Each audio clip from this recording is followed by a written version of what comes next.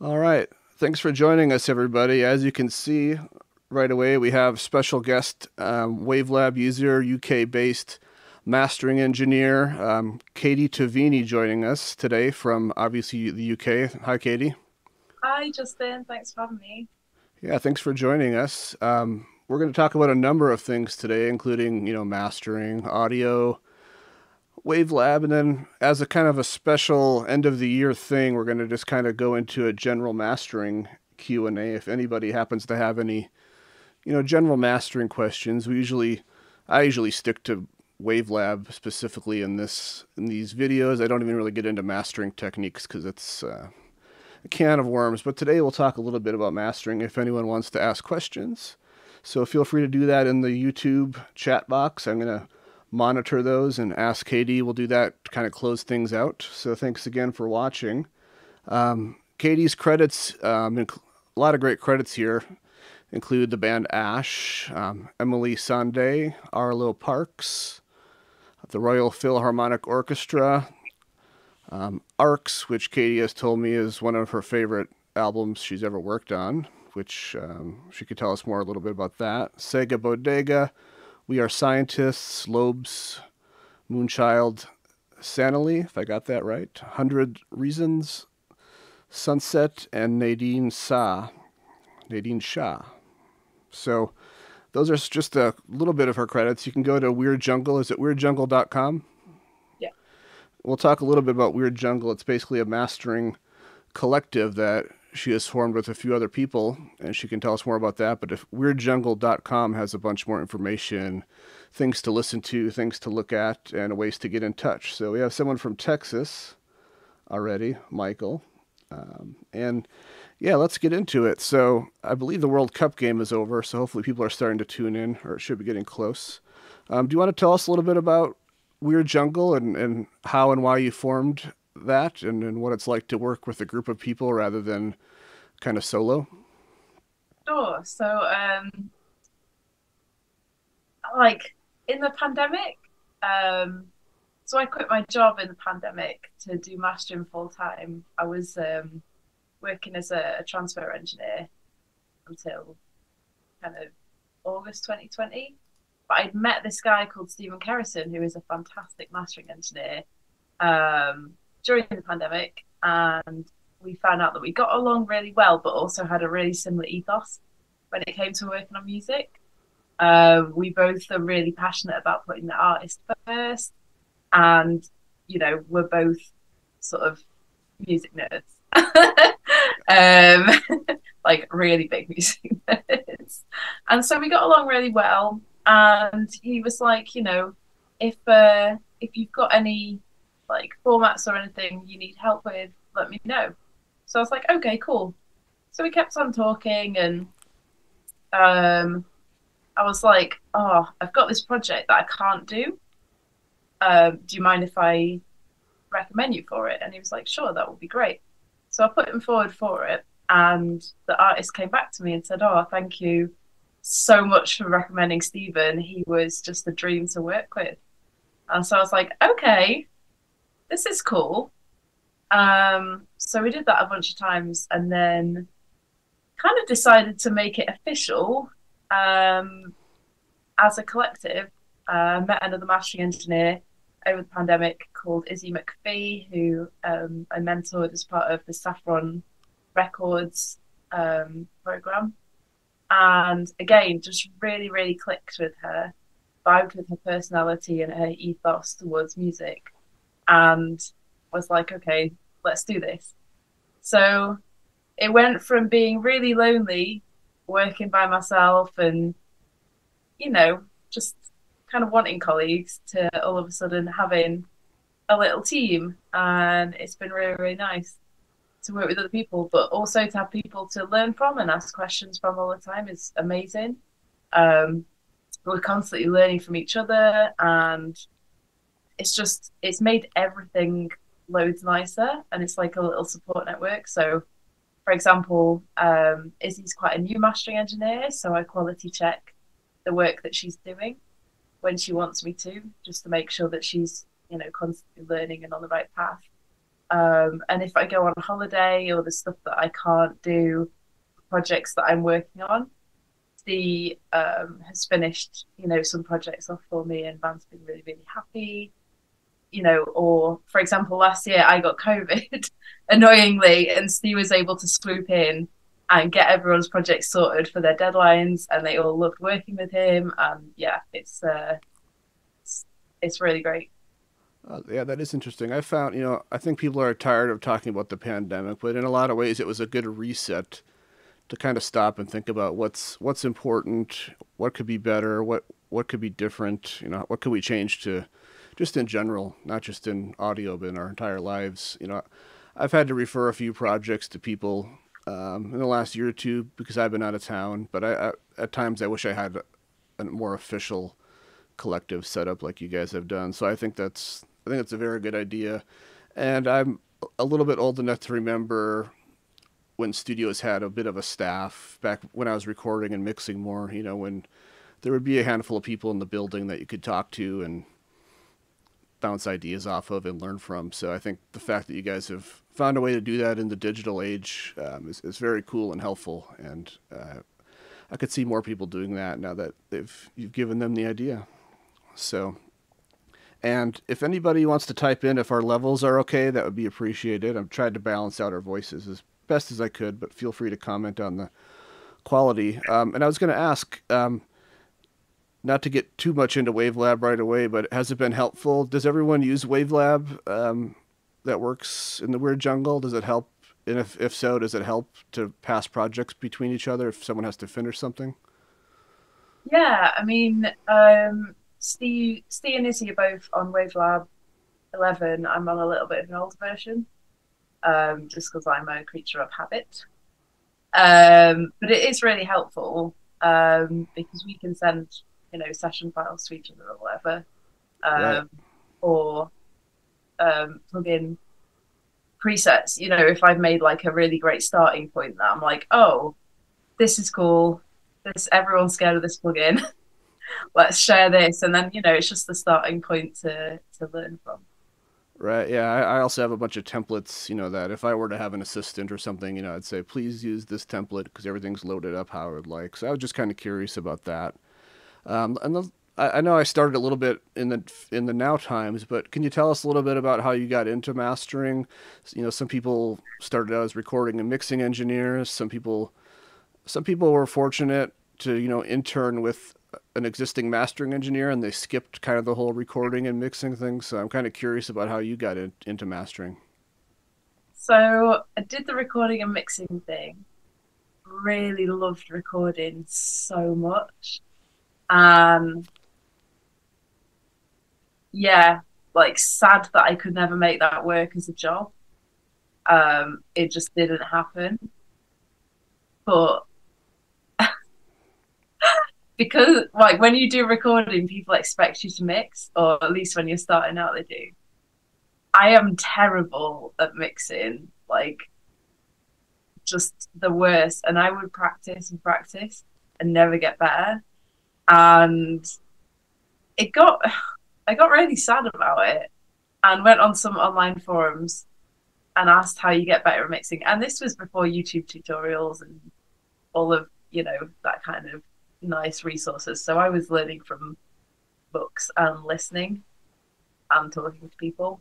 Right. And it just wasn't clicking. And anyway, I asked in the forum how you get better at mixing. And someone said learn how to master because you'll be really focused on the end product. And I don't know if that was good advice or not, but anyway, I took it because I was like really desperate to learn how to mix.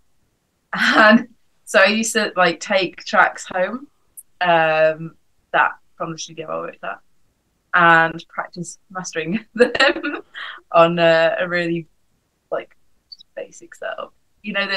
Those like speakers that you used to get free with a PC Yeah. in the early 2000s on some of those.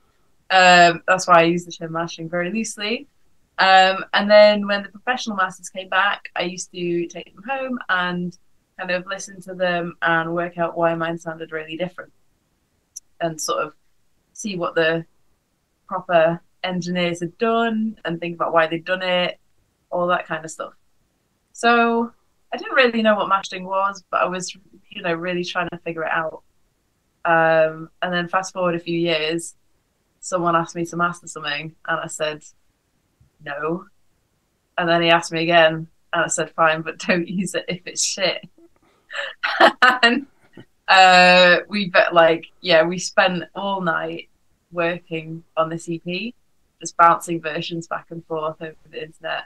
And eventually in the morning we had kind of we had a thing, and he took it to the band liked it, and then I got booked for another job off the back of that, and then thought, wow, I've really got to learn how to do this. Best buy some speakers now. Right. So it's been a long journey. I'm completely self-taught, but it's been fun. I've enjoyed it. Well, that's cool. I think that was good advice. I mean, there's the classic story of how people at Abbey Road would start in the cutting room for lacquers and vinyl to kind of learn what you can do and what things should sound like and what you can get away with, and then they would work their way backwards into the engineering and producing role. So I think that was probably good advice. So that's very interesting. So did you not enjoy mixing, or just wasn't clicking for you? It Is that just didn't happen, but I've kind of come to realize that I've got quite a short attention span, and sitting with one song for a day, I don't operate well. right? Um, Whereas doing an album in a day, I love that. I really like mastering because you're finishing something. Yep. Whereas mixing to me felt really chaotic because you're in the middle of a project, and it could go any direction, and that feels really stressful. Whereas mastering kind of like, I will finish this and get it so the artist is super happy with it. That feels nice. Right. People used to ask me if I would get tired of hearing the same song. When I was mixing, I didn't too much because the song was evolving and changing, but I definitely appreciate mastering these days where I'm done with an album in a day and it's a very quick process. And as I get older, I could do long days, but as I get older, it's like it's nice to take ear breaks whenever you need to and not do those long days because your body starts to change and you need to rest a little more than when you were in your teens and 20s. Um, so I know you did some tape transfer work. Do you want to talk about any of that? Did that help with any mastering skills or anything that's helping you out today? Um, I don't know if it directly helped, but it was really fascinating. So I started working on a project called Unlocking Our Sound Heritage for the British Library, and the goal was to digitize loads and loads of um, formats, recordings, and then to make them accessible to either the general public on the internet or at the British Library in the reading rooms, depending on like different permissions. And that was incredible. I love history so much, and to get to listen to recordings which haven't been listened to since they were made was just amazing. So that was very, very cool. I will say it taught me a lot of patience because uh, Right. some tapes there'd be kind of 200 odd splices which needed repairing per tape. There was a lot of dealing with moldy tapes, which is not so glamorous. Right. Um, but really, really fun. And we were transferring 4 tapes at a time. So kind of, yeah, practicing juggling things. Wow. So you'd have 4 different setups going. You just keep an eye on them all, like juggling a little bit, and Yeah, put in, making sure none of them were no tapes have snapped or jammed or getting eaten. yeah, that's it. So that was, Interesting. yeah, that was very kind of, you had to be really, really patient, but also on the ball all the time. Like you could guarantee that as soon as you went to get a glass of water or something would break. Oh yeah. Yep. Uh, I feel that. that's But how it was things a fun work. job. It was a really fun job. I do miss that. And it was amazing to hear such varied material and to work on tape every day. Like it's so physical. It's really, really nice. Yeah, you gotta, attention to detail, and be very careful. There's really no undos with tape. Sometimes sometimes you get one chance to get it right. What are some challenges that you experience with mastering these days? Is there anything like recurring themes that you experience with mixes without getting too negative about anything? Are there some things that mix engineers that might be watching this either live or in the future? Some things to be aware of when sending in stuff for mastering, things to listen for, things not to do. I don't think so. I've been really, really lucky to work with some just amazing people, producers, artists, mix engineers, and I think that 99% of the stuff that I get sent is amazing. It's the odd occasion where sometimes there'll be a little click, or sometimes just the end of the fade out is cut off slightly, but it's really not common at all. But that's what I'm there for is Yeah, to spot yeah, things like that. But yeah, I've been really, really lucky in that just I work with some amazing people, and everything's different and it's got its own personality. But I like that. That's great. Um, yeah, no, nothing to. I guess the sort of. I guess the one thing which I do tend to ask for quite a lot is for the instrumentals to be sent at the same time as the main masters, just because it speeds up the process a little bit. But it's not the end of the world if you know the mix engineer hasn't had time to print the instrumentals. yeah. Yeah, Do, sometimes they just need the main versions mastering ASAP, and then the instrumentals are a bit of an afterthought. But yeah, it's funny you say that. Right before we did this, I got a email from a client. He was approving a project I just sent, but then he's like, "Can you make an instrumental from the thing we did earlier this year?" And I think he's expecting me to be able to take the vocals out rather than, you know, send me a proper instrumental to master. So yeah, those are things, logistical things. On my website, I try to just put those questions out there ahead of time so people think, oh yeah, we should do the instrumental now, because especially if the person is using analog gear, it's just so much easier and faster to do it at the same time versus get back in that headspace and find your settings and or file management. So yeah, that was a good answer. Are you? This has kind of been an increasing problem that I've kind of seen, but are mix engineers sending you kind of like their loud limited version and then sending you a non-limited to work from and try to match or exceed what they do? Or are you just mastering what they give you, and sometimes it's really limited and you don't need to do much? Or how's that experience been for you?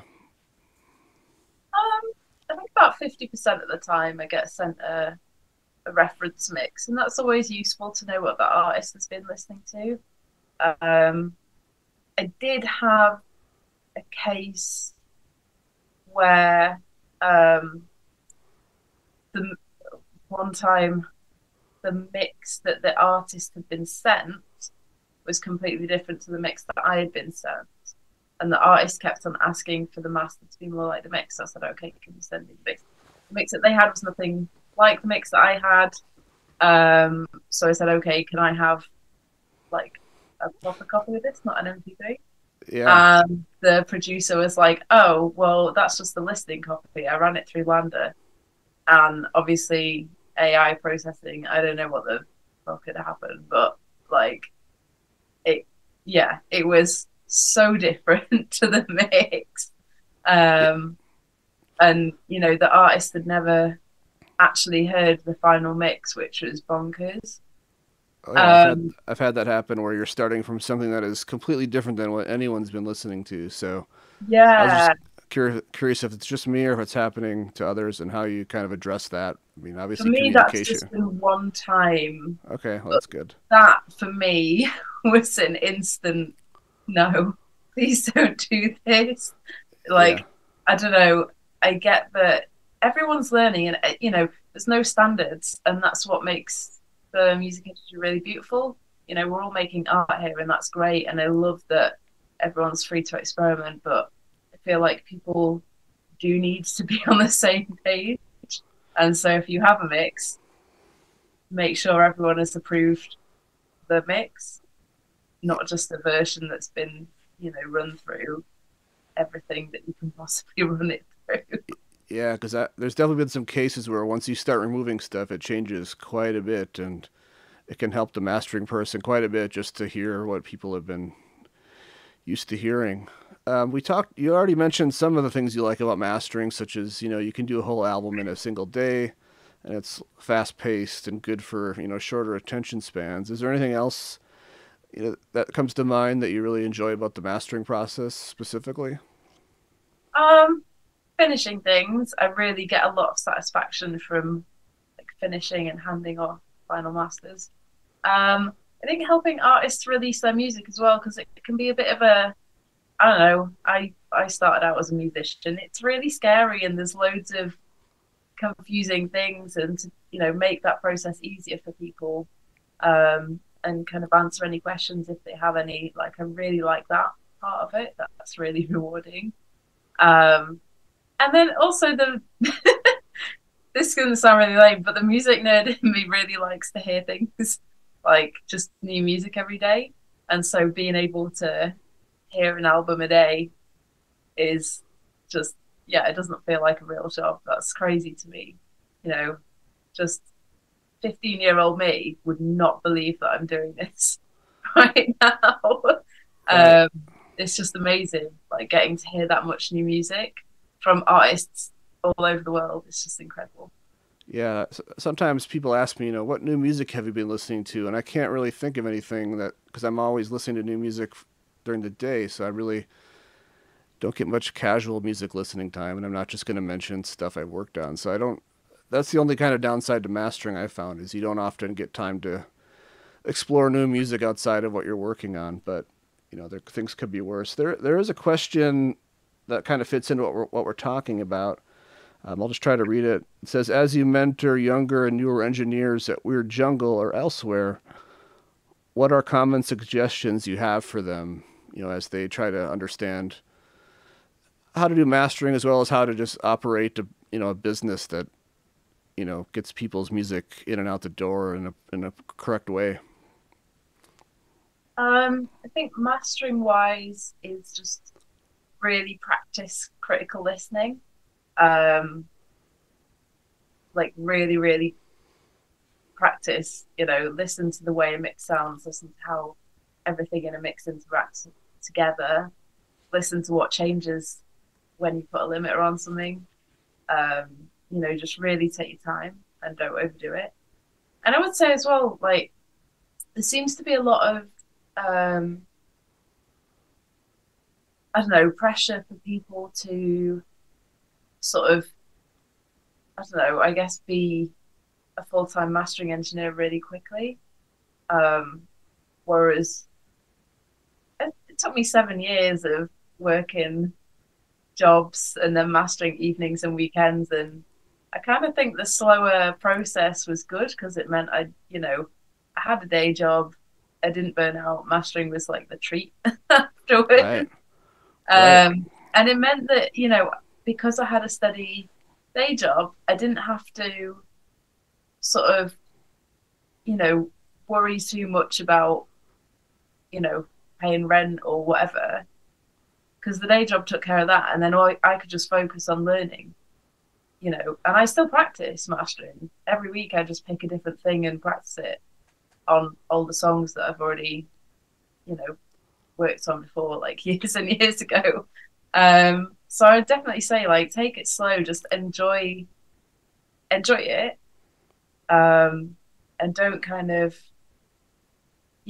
don't rush into anything because you probably burn out and start hating it. I think I would have anyway. Like I don't really operate very well, just trying to pick something up really fast. Yeah. And then I think business wise, um, I think just be really, really patient with people and be honest with people as well. Like if it's something you're not sure about, then ask. Um, I think if you can have really good communication with the people that you're working with, it's going to make everything a lot easier and a lot nicer for everyone involved. Um, and so, if you're like, I don't know, here's an example. So I was asked to master a song. The mix engineer sent me an amazing reference master. And I was like, hey, dude, I can't get my master to sound as good as your ref. What limit are you using? And he was like, oh, this is what I'm using. Here are my settings. This will be a great starting point for you. And I was like, oh my God, thank you so much. Used his settings, tweaked them slightly, sent it back to him. And he was like, cool, you took my ref master and made it even better. Like, this is great. So that kind of just really open communication and admitting when you don't know how to do something, I think is really like great for learning, but also, building relationships and just, yeah, it's better than sitting and stressing about it. Yeah, I agree. I mean, communication is key. I mean, sometimes you read on forums that people had a bad mastering experience because they sent it off to get mastered. They didn't like it. The mastering engineer wouldn't do revisions or respond and took their money. And I think that's just a bad way to operate. And I honestly don't know any mastering engineers that do operate that way. So I'm not sure who these mythical bad mastering engineers are, but I don't think you should be afraid of it. And I also think you're definitely right about taking it slow. I also see in some of the forums, people trying to get into mastering, and it's a really slow build to get a client base that's gonna trust you to do mastering and keep coming back to you. So I think taking it super slow is a great way to learn, and then make sure you like it and make sure things are stable, and then eventually you'll be full time if you just keep doing your best work and treating people how you want to be treated, which is pretty basic advice. But let me see here. There was a question. We can kind of transition into some WaveLab type stuff. Before I ask a question from the group, was there something about WaveLab that appealed to you, or how did you discover WaveLab and have it become, the main software that you use for mastering? Because it's becoming a lot more common, I think, in the last ever since it came to Mac. But it's definitely not the most common. People think Pro Tools, Logic, Cubase, but WaveLab is specialized for mastering. So I was just kind of curious how you discovered it. So probably showing my age a bit here, but I got a copy of Cubasis in 2003, and I got a free copy of WaveLab Lite on a CD when the logo Yep. was. Anyway, I tried it because I don't know, everything's really exciting then, and yeah, found out it was like way more exciting than Cubasis, and I really liked it, and I just mess around with it at home, not for mastering, just for like processing audio, and making weird sounds and stuff. And yeah, I think I got sort of a proper WaveLab kind of. So I was using Cubase until about 2011, and then I got a proper WaveLab then. Just because I remembered that I'd had this demo or this WaveLab Lite version, and that I really enjoyed it. So I was like, oh, I'll pick up a real copy of that, and yeah, just really enjoyed it. It kind of does everything you'd need Yeah. in one place. So why not? Right. So when you came back to WaveLab, was that after it had come over to Mac, or were you still on a PC then? I was still on a PC then. I was still on a Okay. PC until like 2015. Okay. I'm a late adopter of Mac. Oh, that's fair. I was just curious because for me, the fact that it came to Mac was a big selling point and perfect timing because I was outgrowing Wave Burner, which came with Logic. So I was like, what do I need something better?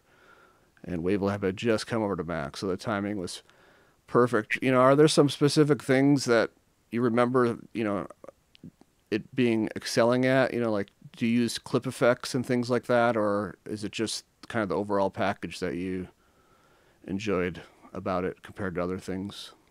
Yeah, I definitely use the clip effects sort of when I was starting and just like making samples and stuff. But I really like tabs. Like I find my brain works really well in that order. Yeah, you can have Um, and multiple that's files open at the same time. yeah, yeah, and like a traditional door is kind of, I guess, like linear. I don't know. It just makes sense for me just to see one thing at a time rather than having, loads of audio files in the same session. Yeah, That's kind of my favorite thing about WaveLab. I mean, I probably work in a really I don't know. I know that you've done loads of like WaveLab workflows thing, and I probably work in a really unorthodox way in comparison. It's probably really slow and clunky, but it kind of makes sense in my head. Um, so yeah, well, that's like my favorite thing. gotcha. Well, that's kind of the thing with WaveLab. There's so many ways to do the same thing. I mean, I just made up my own way of doing it too. There's really no right way. But there's like a number of ways to do kind of the same thing. So it's been interesting to see how everybody, gets to the same end result, but using different methods. And one of the questions we have is kind of about your setup in WaveLab. Um, he's asking if you use a hybrid approach, which for those may not be familiar would be, using a combination of plugins and analog hardware to do the mastering work. So I guess the question would be, do you have kind of a hybrid setup? It looks like I see some analog pieces back there. There it is. And then if you want to just tell us about it, kind of how you like to approach things and kind of nerd out a little bit. I think there's people that want. I try not to do too much gear talk on these, but I think there's some people that might not mind a little bit of gear talk if you're willing to talk Sure. through some of your process and what you like to use. So I, again, probably really unorthodox way of working, do an analog pass and then a digital pass. Um, and but when I do a digital pass, I see whether the analog is actually like mixed or not. That Sometimes I don't use it. But when I do the analog pass, I'm more concentrating on tone. I get a lot of things that have been all mixed in the box, and sometimes just need a little bit of gel, gluing, vibe, saturation, that kind of thing. Um, so I have this tube EQ, which is really, really nice. okay? I have an AMEC EQ down there, just on my tape machine, which is just Okay. that shot. And then we've got a Neve EQ, and then the SSL Fusion there, which I only really use for the space knob. I feel like the Okay. space knob on the SSL Fusion Interesting. I haven't tried that can yet, but sometimes be magic. Not all the time, but can sometimes. But I only really use it for that. Mainly on acoustic music, not really anything else. But so yeah, I kind of try and see what flavor the music needs. Um, do an analog pass and then kind of process in the box as you kind of, I don't know, I guess as people have probably seen a million times on the yeah. internet. I really like keeping things really, really simple and not doing too much. Um, you know, my I start every song as if it's like its own thing because it is its own thing. I don't have a go-to mastering chain. I really like to keep an open mind and just focus on what the music needs as opposed to what I want to use. Sometimes you're like, oh, I've just got this new thing, new plugin or whatever. I really want to use it. But I find that approach always, never ends well. Right. So I find it really important to, if I get anything new, just use it in practice for a few weeks. And, when I'm mastering, just focus on what the music needs, how do I get it to match the artist's vision for this. And, generally everything I work on is just incredible, great mixes. And, you know, music doesn't always need loads of this stuff. Like one of the things that I've really learned over the past 2 or 3 years is just to not go overboard. And as soon as I stopped going overboard and really, you know, if I'm gonna do something, I have to say a reason why I'm gonna do it. Otherwise, it just shouldn't be done. That And a makes lot of people have been a lot happier with their masters since I've been doing that. It's like when RuPaul says you leave the house, you have to take one thing off before you go on the catwalk or whatever. yeah. Like, you know, hmm rein yourself in a bit. I know it can be really exciting with like gear and processing and stuff, but when people send you mixes, generally they're really, really happy with them.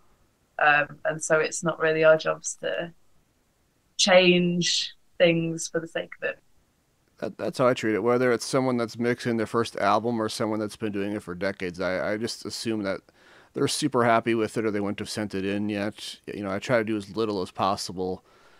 It can be hard to resist the urge to use new things, or I think people starting out in mastering come at it more heavy-handed than you need to be. And for me, I've noticed, I'm getting better clients, so the mixes are coming in better. I'm hopefully getting better at my craft and getting better monitoring, which we can kind of segue into the speakers you're using. But I found also, the more my monitoring improves in the room and everything, you're like, actually, this doesn't need as much as I thought, 'cause I'm not battling, the speakers and the room and things like that. So that's been my experience. Someone had asked about your monitoring, and I can see that you have a PMC speaker up there. If you want to give us a rundown of that, or just kind of mention what you're using and why you might have picked them and anything about them. So yeah, I have my PMCs here. Yeah, Okay. Yep. pointing in the right direction. Yeah. They're the PMC 226s. And so I was at one of these like trade show kind of things, and the guy from PMC was like, "Oh, do you want to listen to some speakers?" And I was like, "Sure, why not?" Anyway, heard these guys. I'm a load of other speakers, but I heard these guys and I was like, I'm a fan of these. Fucking love them. Um, yeah, took me 4 years to save up for them, but just really, really love them. And then I also have that's my cup of tea. These I don't know if they're in shot, which are the Bowers and Wilkins 702s, which are a hi-fi speaker, but they are really nice for quality check-in, or just to sit on the sofa and listen to some music on. Yeah, that's Which is important always too. nice. Yeah. Let's see. We did have a question um, earlier back about we kind of getting into this topic, but do you use anything for stereo widening? I mean, I personally don't do any widening unless someone asked me to after they hear the master, or if their reference version had some on for better or worse, or sometimes there's like an oddball song on an album that sounds kind of narrow compared to the rest of the mixes, and I might use it on that one song. Do you have a widener that you like to use when you do use one? I don't know. I think the space knob. So the Fusion has a space knob and a width knob. I'm Gotcha. scared of the width knob, but the space knob kind of it feels like it gives if you've got a particularly dry mix or something that feels a little bit narrow, it seems to give things just a little bit of a place, which is quite nice. Um, so I really like that. I think I don't have a widener like in the box or anything, but I quite like using a mid-side EQ and just if there's sort of if things are sounding a little bit too narrow, just having a look at the sides and seeing if there's any sort of low mids in there which are particularly muddy and just notching them down like a dB or so. It can really like make things feel wider without actually, you know, being wider. I don't know. That seems Yeah. like a rubbish answer, but No, absolutely. I agree with that. Just cleaning up some stuff in the mids can just make things feel wider. I haven't played with the Fusion, but now you've got me a little bit interested. Let's continue on this topic. Do you have any favorite plugins in general? They don't have to be Steinberg plugins, but any kind of plugins unless you don't want to give away any secrets. But are there some that you find yourself using on every most sessions, whether it's a little bit or a lot, or I know every session's Definitely. different, but if you could pick, a handful of plugins to bring with you in a mobile setup, what might those be? So I really like the DSP multi-band compressor, limiter, expander, gate, the thing that does everything. Yeah, It's been like really, really like that. Um, really like the DMG limitless limiter. I feel like the Fab Filter limiter has a place in my heart. Like, so sometimes there's just nothing beats it, especially for like, if you're doing a punk album, it just sounds really right. Um, I like the I, Sonox EQ as well. I would agree that the Fab Filter limiter could be really simple and basic, but it doesn't sound as, kind of harsh as like the Waves L2, which was a classic. So, the DMG limiter is great. It's got it can be it can do a lot of damage. Well, it has a lot of options, so you gotta. I think it takes a little while to study it and figure out everything that it's doing or can do and what how you want to use it. But it is a cool tool. That's the one that took me a while to work it into my setup. But once I understood it, it gets used sometimes for sure.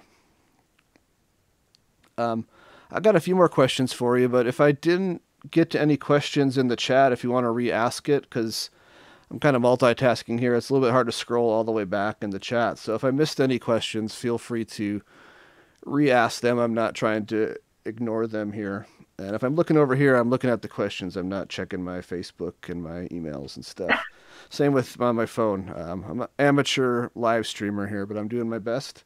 But feel free. I thought you would have been looking at chess there. No, he gets a little. He doesn't like to be down here when I'm doing these because he just doesn't like the talking. I guess he's a good studio dog. He doesn't care about music. He used to spend more time in here, and he wouldn't be phased by music one bit. But I don't know if he's getting older or what. But he just doesn't come in the studio as often. So he's in the other room, and especially since I'm like he doesn't like when I'm on the phone either. For some reason, especially when I'm on, like AirPods and it sounds like I'm just talking to myself or something. So anyway, no Chester in here, but maybe he just heard his name and he'll come down. But so if anyone has any questions, we can transition into the general Q&A. I had a couple more. We touched on this a little bit, and I wanted to mention when you were talking about, kind of your presets and things and doing as little as possible. To me, that's kind of where and that lander mix that you were sent.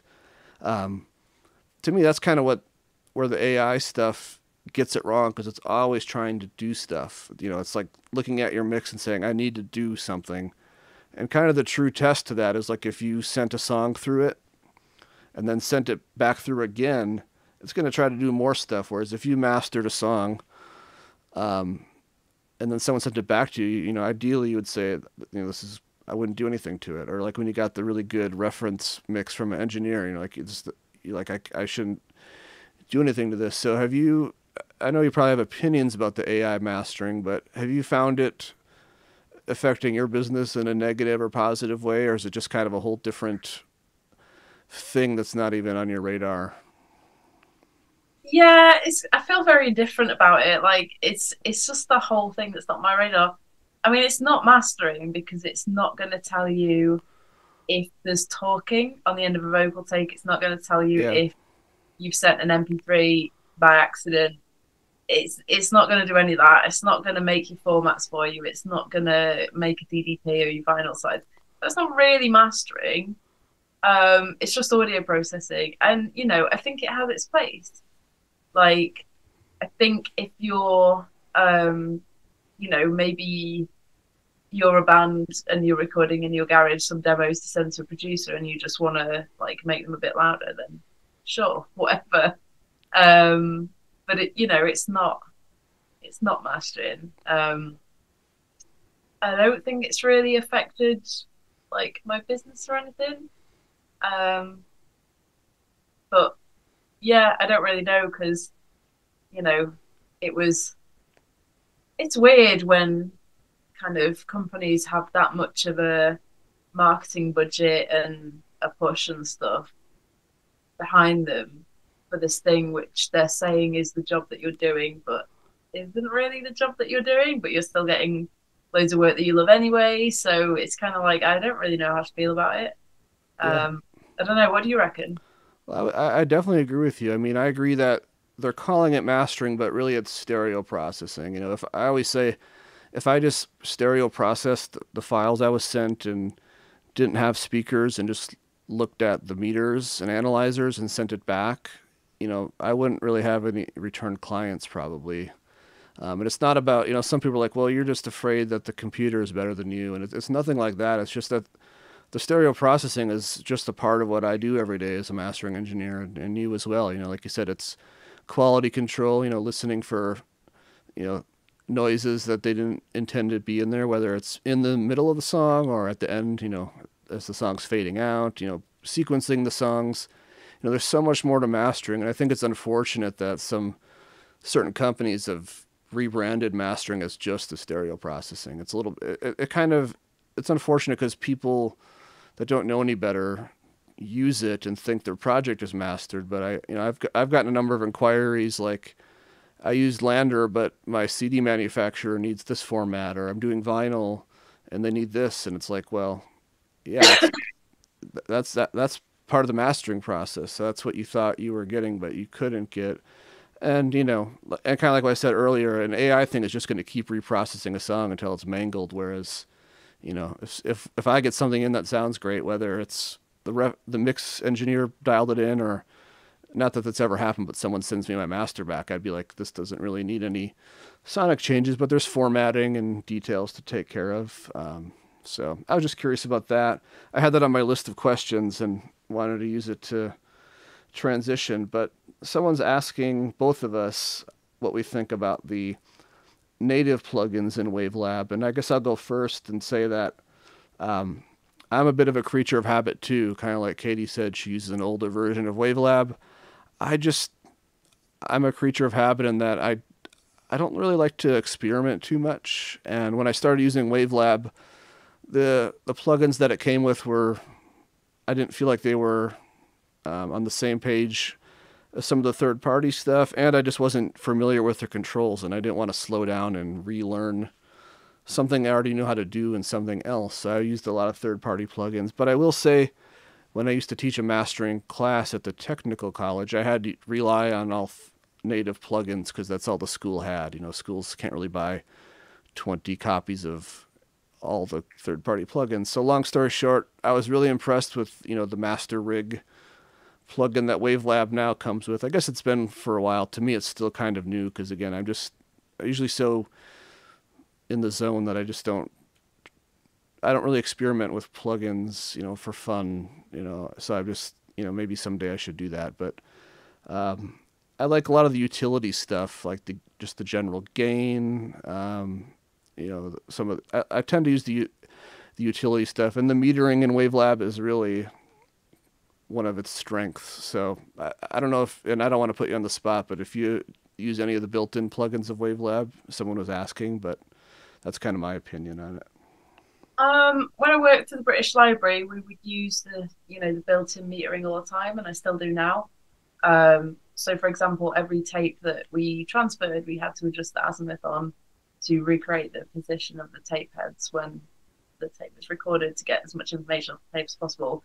So we use the phase scope a lot for that, and also use the kind of frequency analyzers and stuff, and that was amazing.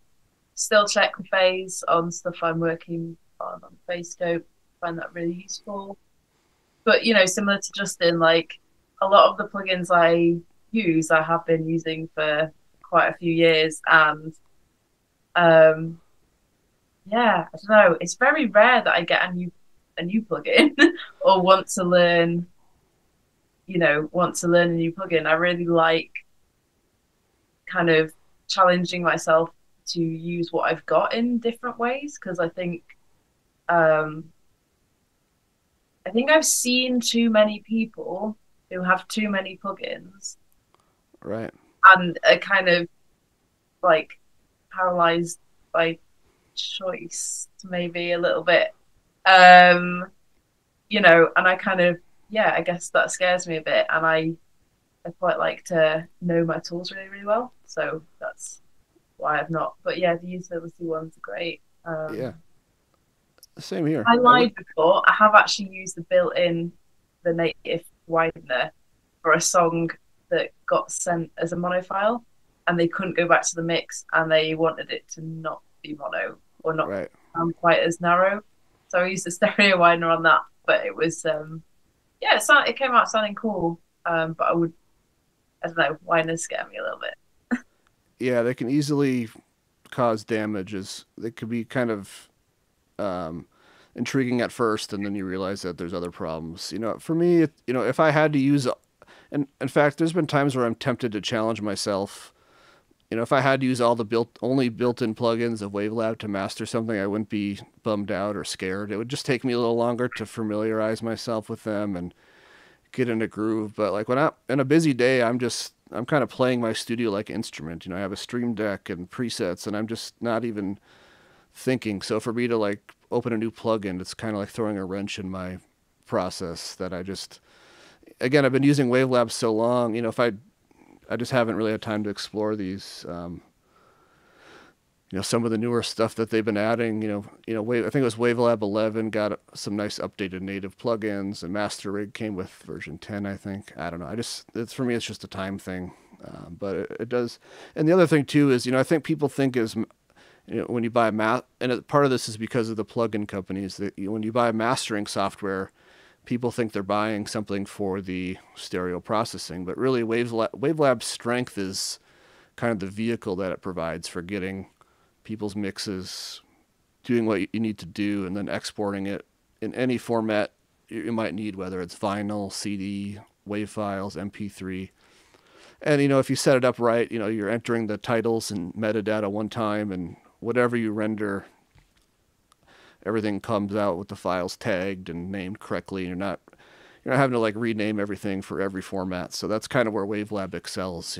And the metering is, I was using Pro Tools a lot before I used WaveLab, and once I got WaveLab, I'm like, wow, I feel like I just got a great pair of glasses, because the metering in pretty much any mixing DAW is pretty horrible. Actually, it's good for letting you know if something's has signal or if it's clipping or really low, but it's really not detailed at all. And maybe it's gotten a little better since I was mixing more. But when I think of Pro Tools metering, it's just like this tiny little thing, and you just want to make the red light not come on.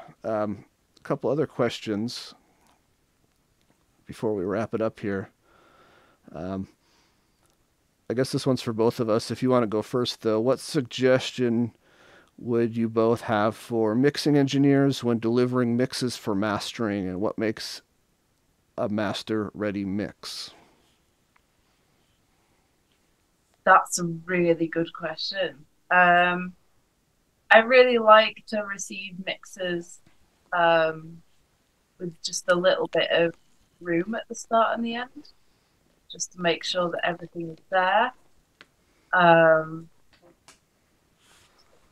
I like to receive mixes that are clearly labeled. That's always Yes. nice if they've got the artist name, the song name, and the mix version in the file name. That's always really nice. Um, Yeah, don't just call your folder final mixes, because mastering engineers have a lot of final mixes. It really helps put the yeah, think bigger picture. Give us a little more information. Artist name, album, anything other than final mixes would be awesome. because when you But download a week's work in your downloads folder, it's like, I don't know, 7 different files all called final mix, and you're like, yeah, who?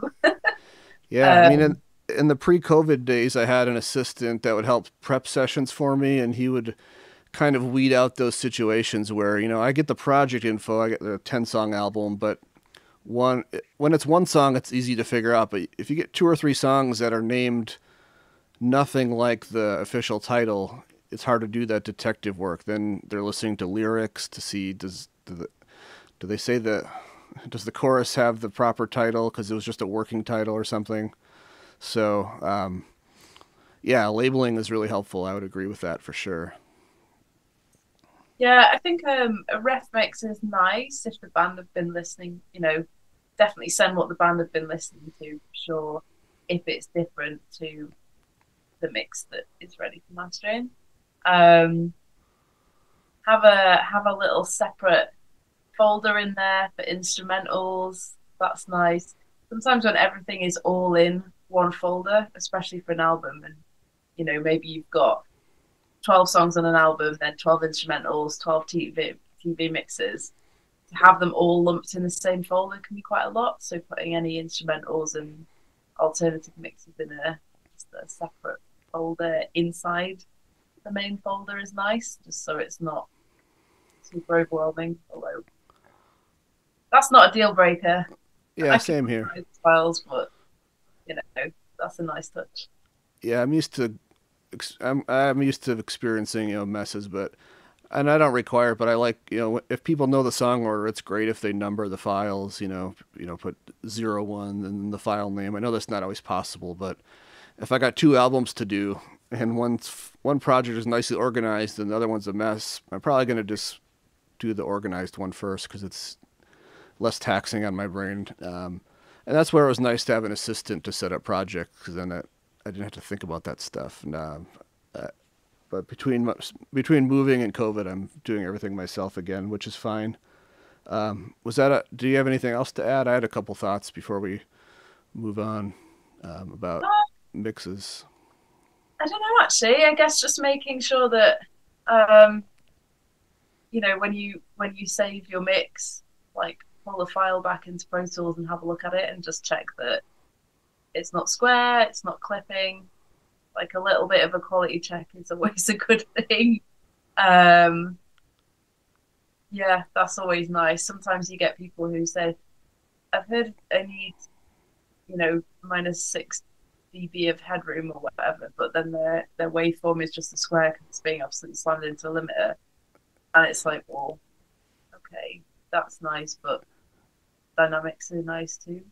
Yeah, the headroom thing, that's kind of a weird term. I mean, I think it meant well, but I mean, I think what people mean is the dynamics. And, that's such a. I wrote an article about this, about how that's kind of a myth. I mean, I think it came from like the DAT recorder days where you didn't want to clip the DAT machine and stuff like that. But yeah, for me, it's like, just listen to the files. It gets messy when producers are sending the files for the artist because, I've had cases where I master the song and the client's like, I love it, but where are the backing vocals? And it's like, oh, when the person made the bounce for mastering, the backing vocals are muted.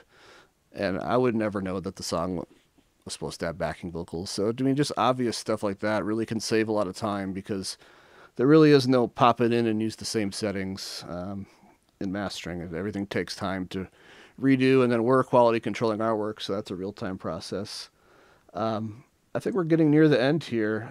There was a question a little ways back.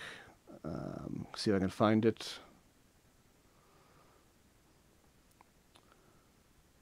I don't think I can find it. If there are any follow-up questions, I think most people watching are aware of the WaveLab users group on Facebook where you can ask questions, and I'm in there, and Katie's a member. So if there's any follow-ups, feel free to ask any questions in there, and we can address them. But is there anything else you want to add? Any other cool projects that or things or events, or did we cover everything? I think we covered everything pretty much, but pre-order the Arcs album Ride or Die, which is out next year, Right, and because that's honestly, it's very special to me because they're just incredible humans. gotcha, and that's ARXX, right? Yeah. Yeah, so follow them on Instagram or wherever, and then check it out as they start to prepare the launch of it, because it sounds like Katie's pretty excited about that. Well, I know it's getting late there, and we really appreciate your time and answering all these questions and everything else that you do. And we didn't even get to talk about some of the other stuff that you're involved with. But is there a place where people could follow you to follow some of the other stuff you're involved with? Yeah, so I'm Katie Tavini on like Instagram and Twitter, and that's my website, katitavini.co.uk. And Weird Jungle is weird underscore jungle. on Instagram, and weirdjungle.com on the interwebs.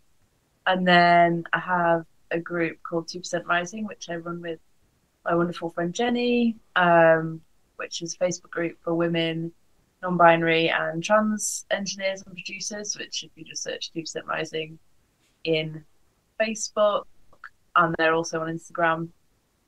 I think that's it. I think that's Okay. everything. Okay, great. Well, yeah, definitely check out those things if you're interested. But you're doing a lot of great stuff, so we appreciate your time tonight. Thank you so much And for having me. It's great to chat.